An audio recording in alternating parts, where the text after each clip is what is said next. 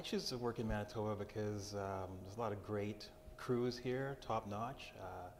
They have a reputation not just in Manitoba but around the world. Even when I was in Hollywood, people spoke about how great the crews were in Manitoba. And also there's a lot of talent here, great actors in theater and in film.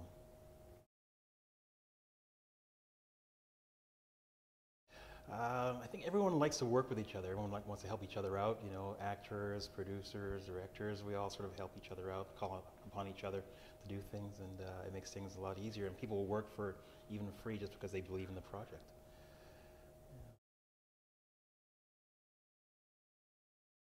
Most memorable experience,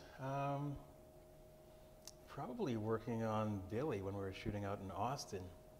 And we're looking for locations, and we finally found this Austin Ag Museum, and it had everything that we needed. I finally felt that this is Manitoba circa 1906, and you know, a lot of the actors said they felt the vibe, they felt that they were really back in those times also.